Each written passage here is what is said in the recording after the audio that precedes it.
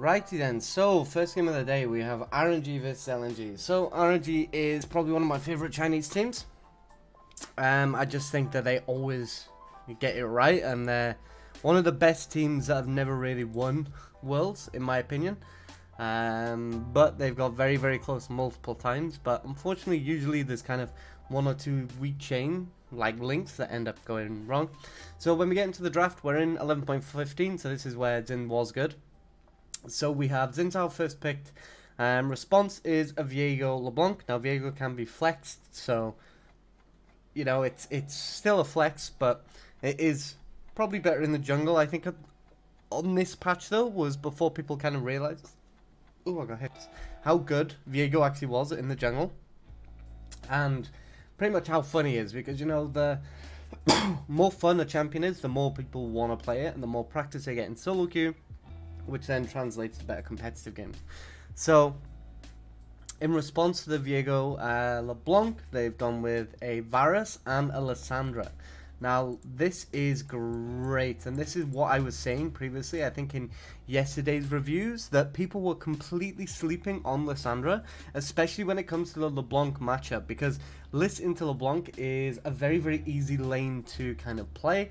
As soon as she jumps in with her distortion, her W, and you can instantly just use Lissandra W, and that will basically CC her. You can put an auto or Q into her, and you'll just do a massive amount of damage, you know, so I think overall, this is a really good pick, and they have blinded the Varus. Now the good thing here, and the reason why I still like this draft, is because things like the Varus and even the Misfortune, which I think a lot of people are also sleeping on, you can pick them early into the draft, and it's not really going to matter too much because they can change the runes and the playstyle that they go with based on the opponents they're against. So right here, this could be like, okay, it could be potentially on hit. They have a Viego.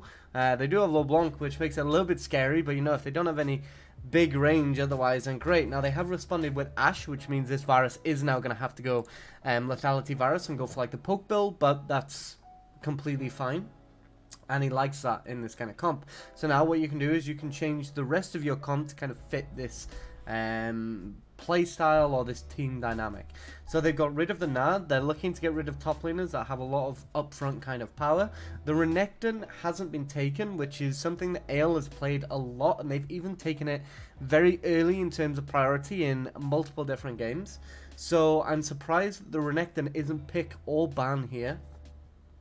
Purely not because I think it's good, but just because I think that AL is, it must be like his comfort pick. I don't know, because he hasn't played anything else in the playoffs so far. So we will see. So the Volibear come in. Obviously there's still a flex between Viego and Volibear, so it doesn't really change too much. Now we've got the Leona, Kennen. We'll see the Trundle come in, which, you know, hopefully, I mean, he goes Halo Blades. I don't think he will. If he goes Halo Blades, he can just trade a lot better with Leona. I don't really like the Guardian kind of proc as much on the Trundle, but Trundle is a very good counter to Leona because Leona is very tanky, so she jumps in with all those tank stats, especially Aftershock. Trundle instantly ults her, it gets rid of the tank stats off her, gives it to him, he becomes very strong then. So so this is, you know, I really much prefer RNG's comp here. I just feel like they've got a good counter diffuser lane in mid lane. They do have a good jungler, even though he's counter picked, but in jungle a counter pick doesn't matter as much, because you can choose not to skirmish with somebody.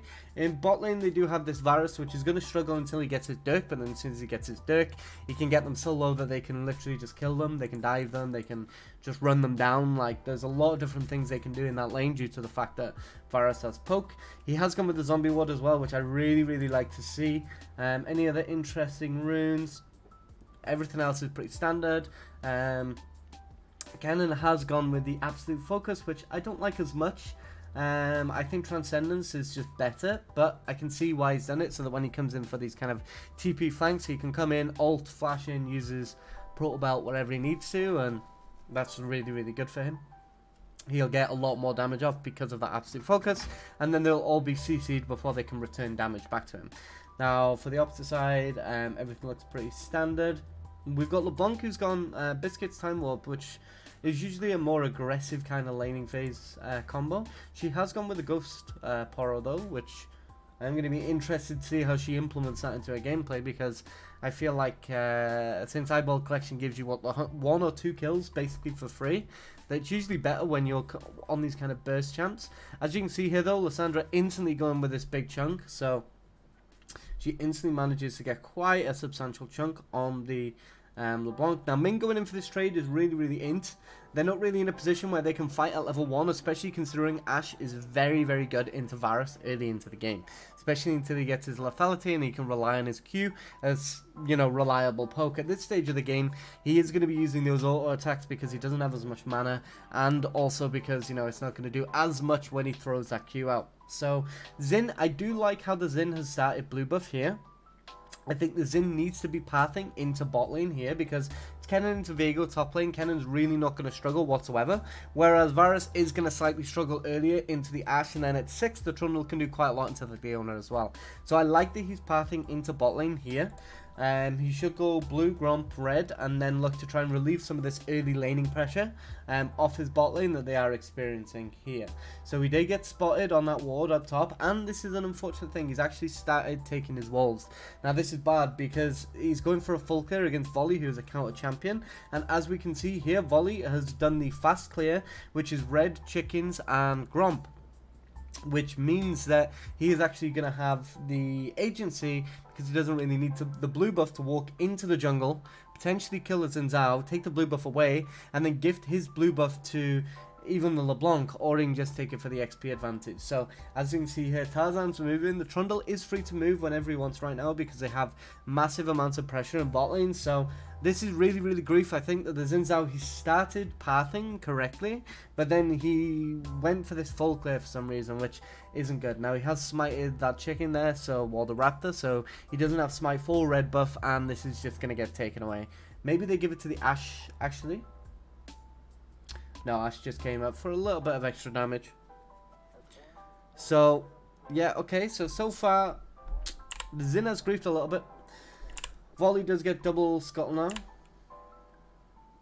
Or he could do anyway. He could go blue, wolves, and then top scuttle.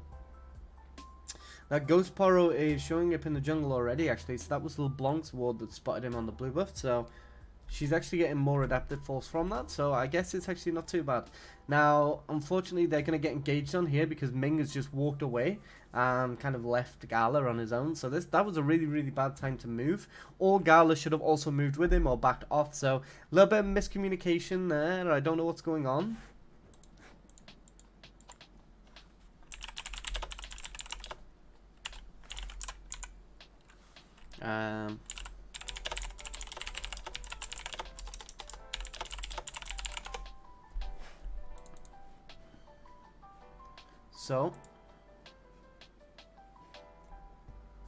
So the Xin actually managed to get this crab, which is surprising because Volley had the ability to just go for it. I guess he just preferred the tempo. Now Xin is just walking up to get vision.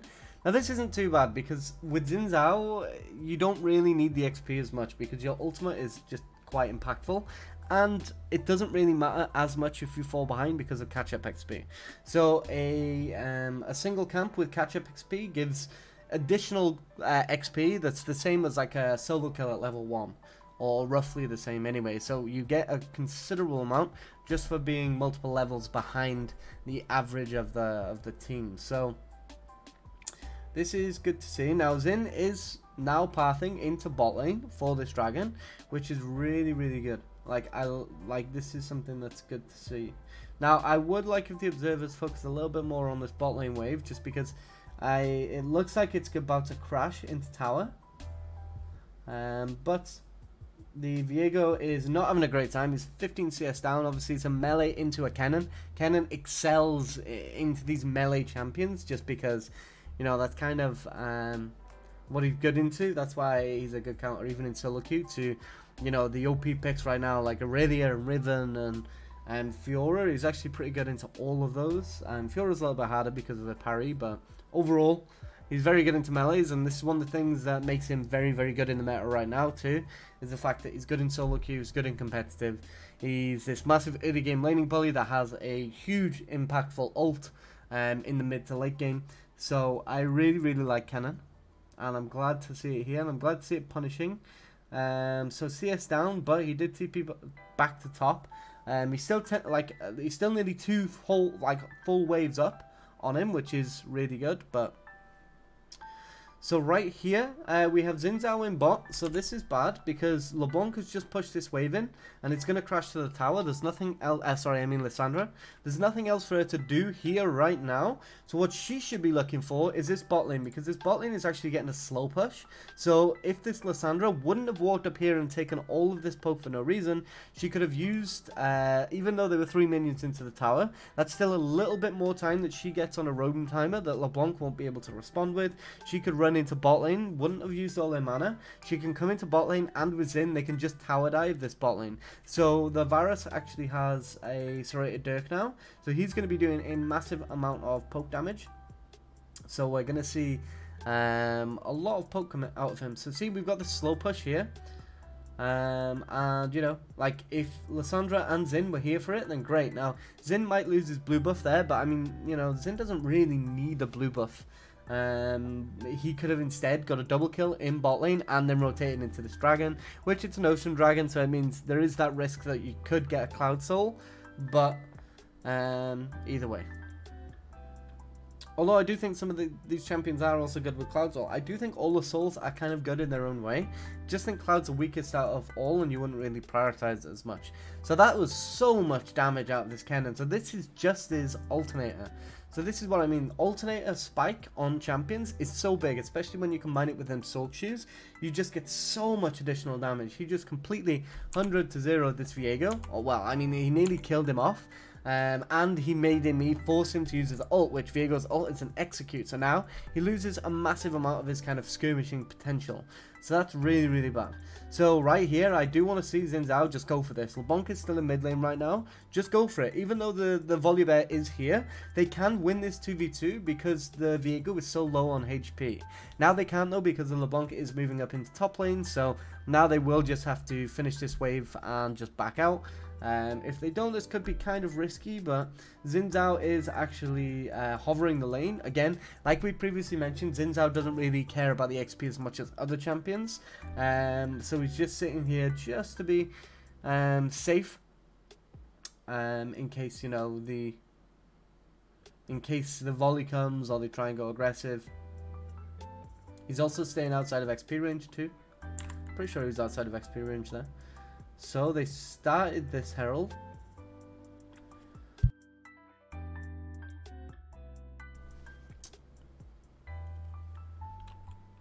Okay, so Herald started right now. And bot lane is looking quite spicy. They know where 3 members of the enemy are, so the fact that they have such a big HP difference and Varus is still poking them down with Qs means that with this Biscuit in his inventory, that might actually be enough mana that they can just get kills here. So RNG are going to get this Herald too, and now because they've seen everybody topside here, and also Ashe used her ultimate to try and influence this fight, which was completely wasteful. Now she's going to die in the tower. So she dies here. They can't kill Trundle as well.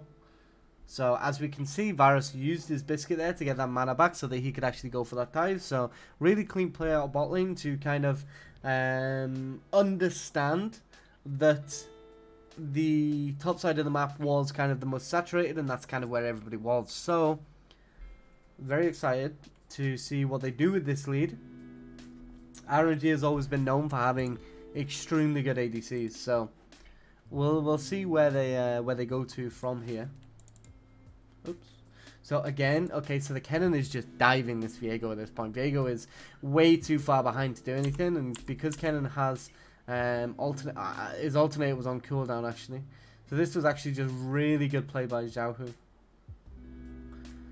Gets the ult off, keeps him stunned up, and then just lays him down with autos. Now, unfortunately, the Xin did come for XP there, and did get some of the kill XP, which denied some of it from the cannon, but that's completely fine.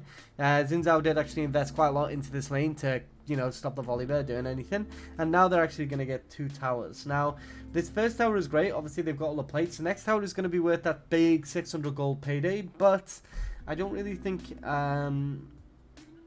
Actually, it's okay. Now, the problem is that if this happened and the cannon wasn't this far ahead, this cannon's... you know, like 1500 gold, 1600 gold ahead right now.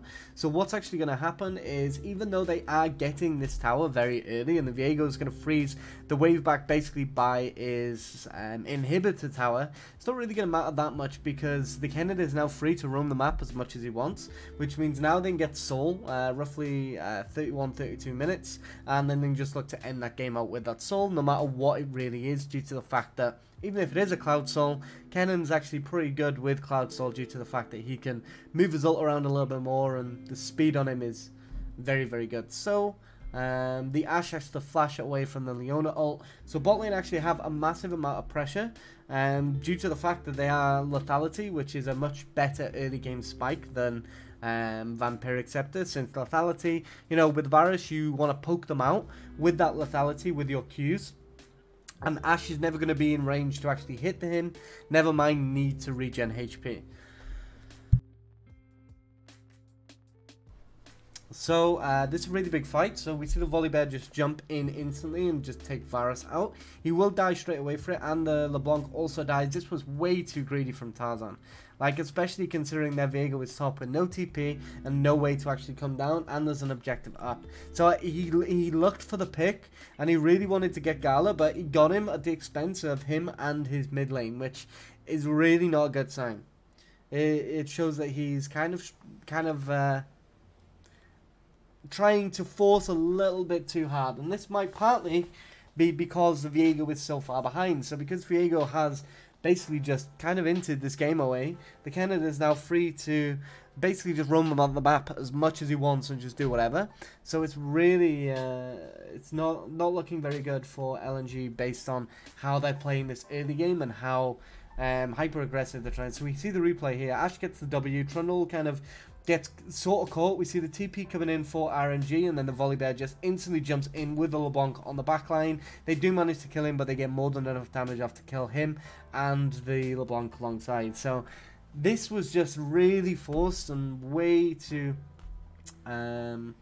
It just wasn't worth it. As soon as they see that teleport coming in from the Lissandra, they just want to back out and just accept that they've got a TP advantage in a few minutes time due to the fact that the LeBlanc used their TP earlier. So instead of trying to force a play at that point to get that gold, what they should have looked to do is basically just reset out of the play, run away, make sure they don't take too much, make sure that the enemy can't get this dragon either due to, say, some sneaky vision around the dragon pit, and then kind of leave. Now, unfortunately, Kennen missed that Q, and he still managed to pop the LeBlanc clone, so he's extremely fed right now, and nobody can really match him in a side lane.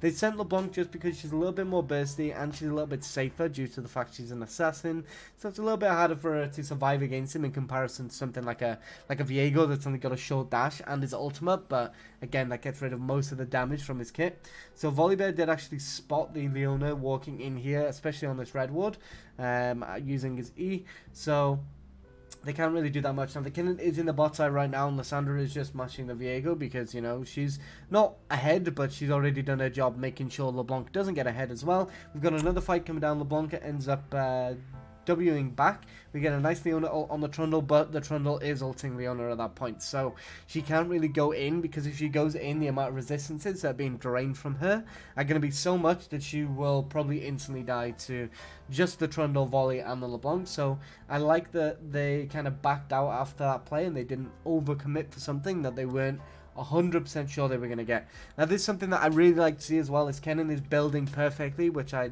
really like to see. He has his Sork shoes and his Proto Belt, which is giving him a massive amount of penetration, so he's getting 24 pen just from those items, so that's very good.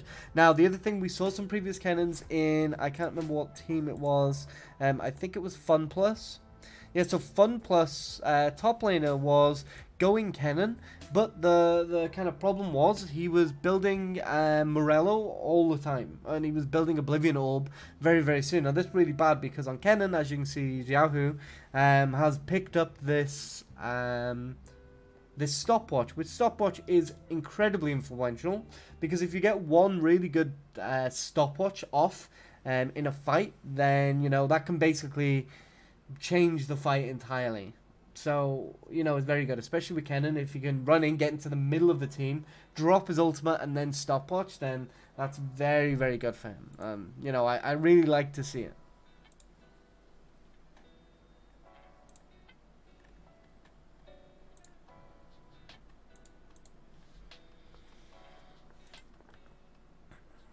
Right, so...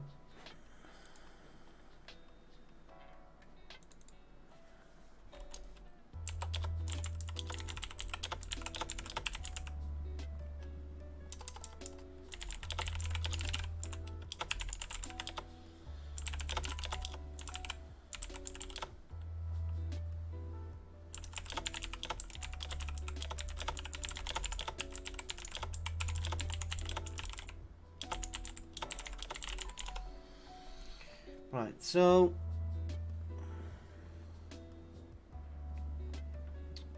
okay, so he was 6-0 on Zinzao. He's never lost on Zinzao. He's 7.5 KD. That's pretty impressive, actually.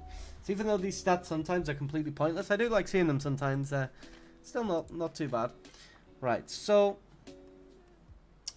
now RNG are very much in the lead here. They've got 4k gold lead at 16 minutes, which is huge.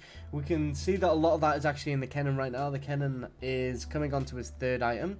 So to be honest, he's about 2,000 gold up on top of this Viego. So Viego's going to be completely out of the game. He's only just managing to siege this top tower now, considering both of his are gone. So this has been a very, very hard lane for him. Kennen's also getting the other side lane towers too, so he's continuously pushing his lead. Now, unfortunately, I think it was Zinzao that dropped that Herald, so he will end up sharing the tower gold with him, but the Lissandra's here as well. So I would have actually liked to see them just let Kennen get his solo gold on his own. Would have been another 600 gold, and then he would literally be in a position where he will just 1v9. Like, he will just completely take the game over.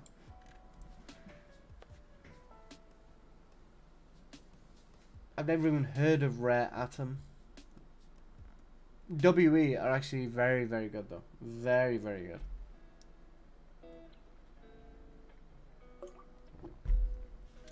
Okay, so Volibear has finished his Sundra right now. LeBlanc's got her Luden's first pen item. Unfortunately, she's so far behind right now that she's not really going to have as much time to have an influence on the map as kind of other kind of champions would have, due to the fact that, you know, this is one of her biggest spikes, and she's also gone with these Merc Treads to try and reduce the kind of CC that she gets out of the Lissandra and also the Kennen later on into the game.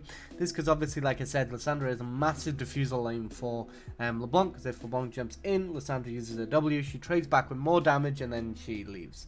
So we do see the Serpent's Fang come out on Varus already too, which is another really, really good sign. It means Varus is on his 2-item spike already, which is going to make going for this 3rd dragon very, very easy. It's going to mean that they have a massive more amount of teamfight potential, especially with Varus ult, Kennen ult. They can also use the Lissandra as kind of setup, so she can walk in, ult somebody, and then they can kind of chain everything off that person.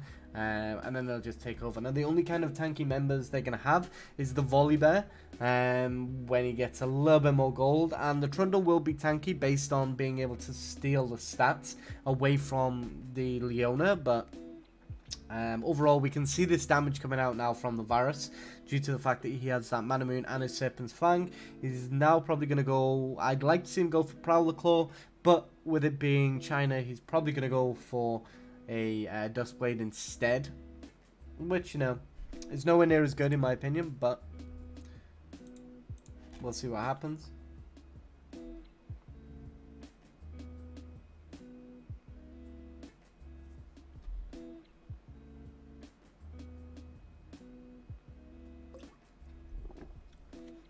So, to be honest, the fact that Zinzao is this healthy and doing this well in a Volibear matchup is actually pretty good, due to the fact that Volibear, like I said, can trade with Zin quite easily throughout the game, but to be honest, Zin's team is just very far ahead right now. I wish they'd pull up the gold again, because I'd really like to see how much of this gold difference is inside of the Kennen. He does actually have Zhonya's now as well, which again, even more penetration, which is great. And now he's doing the correct thing and he's going for a Void Staff. So this build path is very, very good, because he's going to be basically doing true damage to everybody due to the amount of penetration that he has, unless they've got magic resist. Now, we see no magic resist yet in the Ashe, but she is going to be building into this Wit's End now, so she will be a little bit more sturdy. We have some Mercreds in top lane from the Viego, okay, that's nice too, and then we also have Mercreds on the mid and the support, so it does get rid of a little bit of that potency. Now, his items will still be removing all of that magic resist that they've got either way, which is, you know, very, very good, except for, say, when Ashe gets a Negatron Cloak, because he can't really get through that much, but he's still going to be doing a lot. Now, I like to see here that the Leona has actually got Anathema's Chains. This is extremely good, because she's going to be looking to just CC people into Oblivion in this game. So, especially the LeBlanc, if she ever decides to jump in, Leona can just kind of flash Q into E ult, and she just gets locked up, and she can't even jump back. So, one thing Leona can also do too is she can flash Q her, and then she can use her ultimate on the pad that LeBlanc will return to with her W, and that means that if she does jump back, then she'll get stunned instantly, unless she uses her ult to jump again when she's back. But the amount of reaction timing that's needed for that is very, very difficult. So another really big thing about this Anathema's Chains on Leona too is it doesn't really matter that she built this before a mythic item, because your first item doesn't really have to be a mythic, because you don't really get that mythic passive until you get a second item anyway. So what you can do is you can build something like an Anathema's that gives you a massive amount of potential. It'll increase Leona's overall CC lock, which is already, I think, around 4 to 5 seconds. So that's going to get increased by 20% if they don't have any tenacity, which, you know, I mean, the Ashe might not actually have tenacity, even though she does have magic resist now. So if that's the case, then she's going to be able to do quite a lot. I didn't actually see at the start the runes to see, well, I did look over them briefly, but I didn't actually see if anybody's got legend tenacity on. But that's going to be the biggest thing that's going to stop this Anathema's being as impactful. But I think the Leona probably already knows who has legend tenacity now, so she's going to use that information to decide who she puts Anathemas on, and that's going to change the team fight. So a really big fight here. So we did talk about Anathemas. Let's actually just have a look over this fight and see what actually happened, because it was kind of crazy. So the Ashe is just in the back doing damage, like there's nothing that can really be done. The Volibear actually manages to just steal away that dragon, and even though they do get that dragon, RNG are just too far ahead at this point of the game that they can just kill everybody. So obviously, unfortunately, they got that dragon, which is a shame, because now that means that that kind of 32-minute soul mark is going to be pushed way further back. So they're looking around 37 minutes until they can actually get soul now for RNG, which, you know, I mean, would be okay if LNG had some kind of scaling elements, but they don't really. As we can see here, the Kennen is just ripping through everybody. He's just way too strong. Like, at this point, this game is more than likely over purely through this kind of matchup. Now, this is something that is kind of unfortunate to see, though, because Ale, we previously mentioned in other VODs, the FPX one, for example, that he only really played Renekton, I think, in 3 games.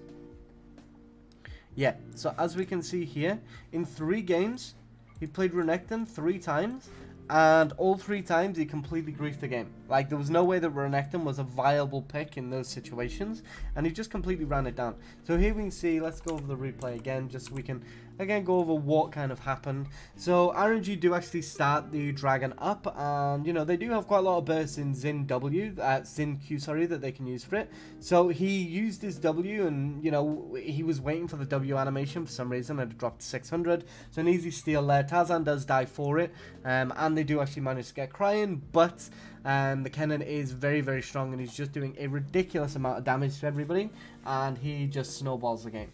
Now, the Xin Zhao has gone for a Black Cleaver. Now, the reason I don't really like this Black Cleaver build buy here is none of them really have towards of 80 to 100 armor kind of points, and I don't really think any of them are going to get to that either, purely for the fact that the Kennen is so strong right now that they need to be building magic resist purely for the Kennen, otherwise he will wipe their entire team out.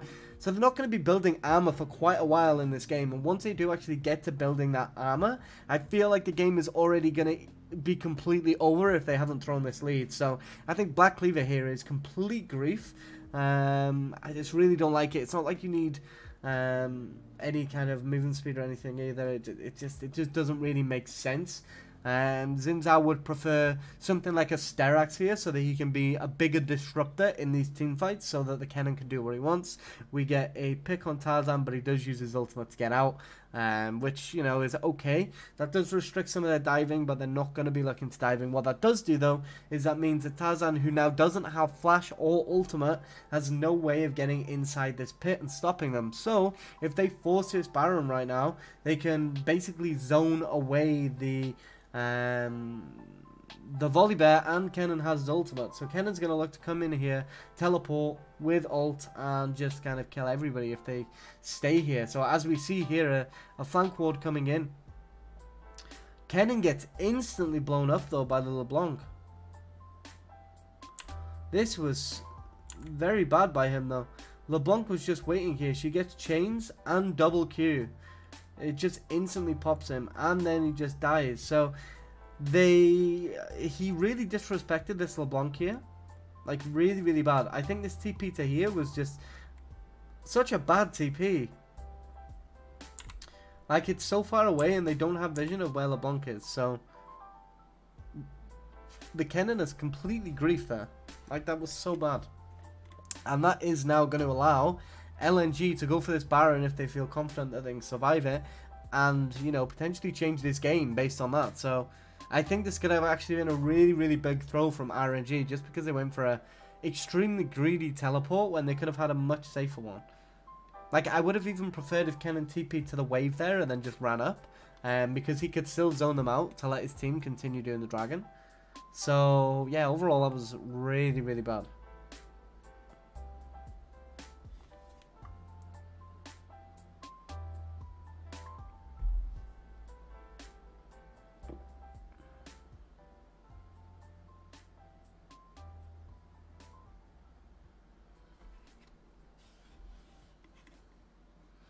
So see, we see the replay here. She gets a chains instantly, jumps in, distortion, QQ, and he just takes so much damage from that.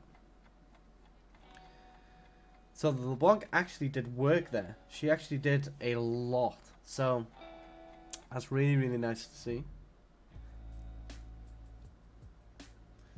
And yep, like I said, these kind of throws are enough, but still, what is AL doing? His team just got a great pick and actually won a really good team fight. And what does he do? He jumps in like under tower. It doesn't make sense. Like, I feel like Ale is completely out of his league here, and he has been in a lot of these games. But Icon does show up, and Tarzan does also show up. So that's how I think they're getting through. Now LeBlanc right now, she has her Ludens, and she's actually gone straight Rabadon. So she's got the Blighting Jewel, and she's got her Rabadons now. So she's going to be doing so much damage because she has so much pen and so much AP. So if she ever gets on top of somebody now, she actually has the agency to just one-shot someone. So unfortunately she missed her chain there, so she couldn't really do anything. Now RNG were looking to try and get an opening to come back into the fight, but they get zoned off with the Volibear E. So they're trying to contest this dragon because they do want to get to that soul, and LNG are actually tanking it. So they are losing a lot of HP. So Kennen is coming from for a flank now. He does have TP flash available, so he might just look to ult and then just flash in and then use his Zonyas, because he can just zone them off. So dragon resets, unfortunately. This is a really big dragon kind of dance. RNG have taken quite a lot of damage from that now, but they're very, very happy with this situation because Varus can just keep poking them out. So they actually have enough poke with just Varus and then go crazy. LeBlanc jumps in, gets a lot of damage on Ming, but it's not, well, it is just about enough. But the Viego gets instantly killed, and now they're going to go on the dragon. Oh, LeBlanc actually manages to get that dragon, and now they're going to run down LNG. They have enough damage to run them down, but will LeBlanc be able to just completely carry this fight? I think maybe she will actually, because she's just so far ahead and she's got so much pen. If she manages to get on this Varus, she's going to do so much, but the Kennen is peeling for him. Very, very close on the Trundle HP there, though. He just about got out there. He's got less than 100 HP. So that was very, very lucky for him. Overall, I think that was a definite win for LNG, purely because they got that second Infernal, which is going to be so important in this game, especially considering LeBlanc is going to be going into a Void Staff now. I would like to see her get a Medjay's as well. Now she has 9 stacks and it's gold efficient to upgrade. I'm not sure if she will, but I even think that movement speed is pretty good for her for getting those flanks off. But we will see. So